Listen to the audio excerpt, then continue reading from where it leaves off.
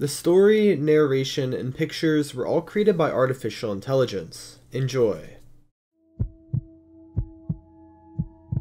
I had been living in my new apartment for a few weeks now, and I was starting to feel like I was finally settling in.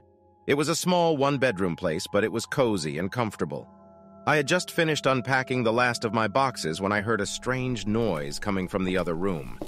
At first, I thought it might be the wind blowing through the window, but then I realized that the noise was coming from inside the apartment.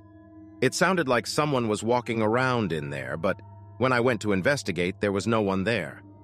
I shrugged it off as my imagination playing tricks on me and went back to what I had been doing before. But then the noise started again, this time louder than before. It sounded like someone was dragging something across the floor. My heart started racing as fear began to take over me. I knew that no one else should be in my apartment, and yet here this noise was coming from inside it. I slowly crept towards the bedroom door and peered inside. To my horror, there was a figure standing in the corner of the room, shrouded in darkness. The figure didn't move or make any sound at all.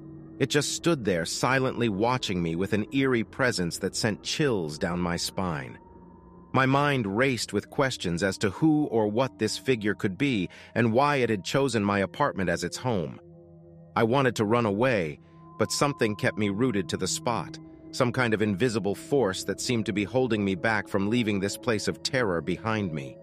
Suddenly, a voice spoke out from within the darkness.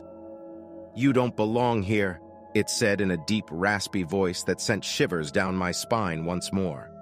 The figure stepped forward into the light and revealed itself to be an old woman with long white hair and piercing blue eyes that seemed to look right through me. She continued speaking. "This is not your home," she said with an air of authority that made me feel powerless against her words. I wanted nothing more than to run away from this place, but something kept me rooted to where I stood. Some kind of invisible force that seemed determined not to let me go until she had said her piece. "You must leave now," she commanded, before turning away and disappearing into thin air once more, leaving only her chilling words behind her. "This is not your home." I quickly gathered up what few belongings I had left behind and ran out of that apartment as fast as my legs could carry me, never looking back until I reached safety.